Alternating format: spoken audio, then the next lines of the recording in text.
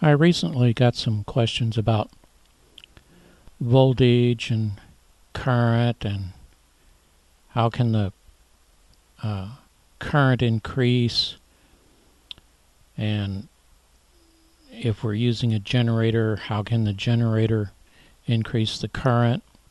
So basically we got some questions about Ohm's law and some engineering questions thrown in there too.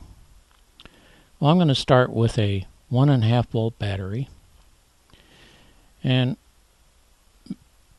the engineering problem is we're going to want to light a bulb, and it might draw 1 amp, or it might draw a 0.5 amp at 3 volts. So obviously we need to add another battery, and I'm going to choose to use D cells. That should supply enough current. And here's some more of the circuit. Now we've got a connection to the negative side of the 3 volt supply and our bulb, and we need one more item. We want to be able to turn this thing on and off whenever we want to. So we will add a switch.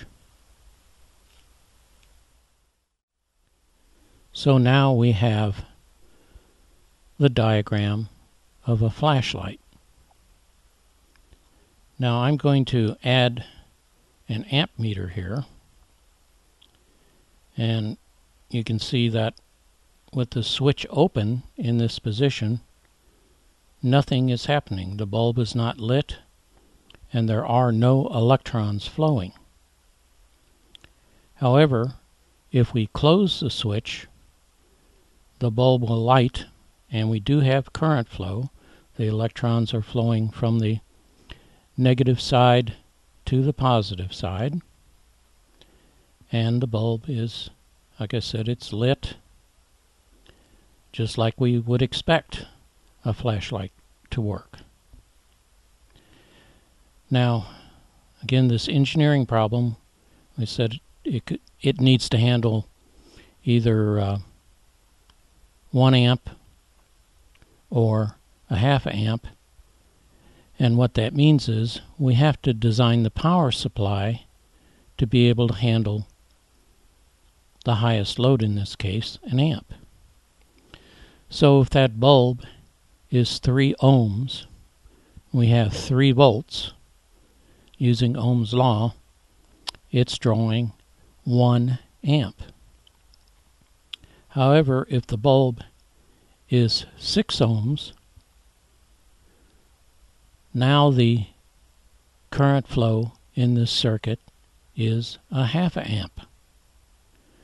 So once you have the power supply designed to handle the engineering specs, it's the load that's going to determine the current in the circuit.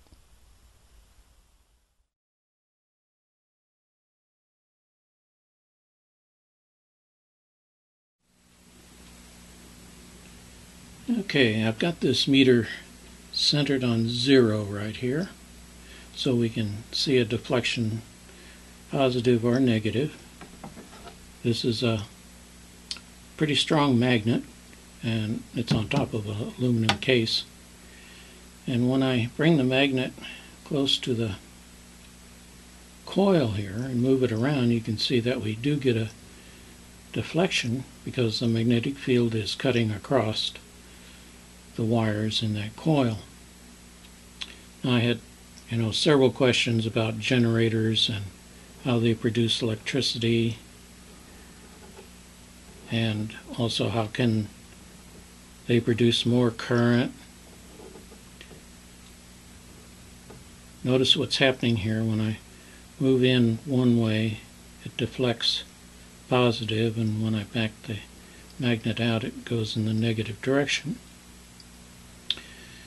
Well, one way that you could produce more power is to speed up this process.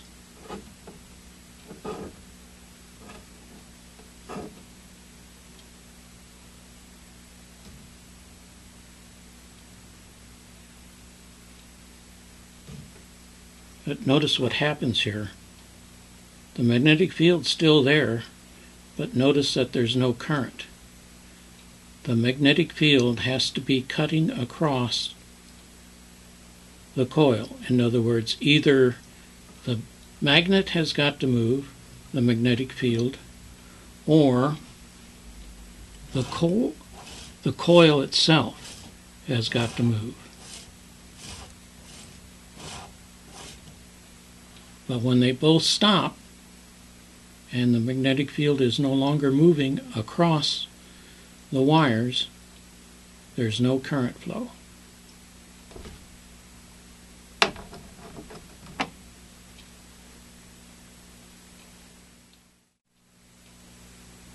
Okay, now I've got this hooked up to the primary of a power transformer. I'm going to try and keep the magnet from touching the windings because it is hard to move, but notice it's the same thing. I'm producing a magnetic field mechanically in this transformer, and when that magnetic field cuts across the internal windings, it produces current.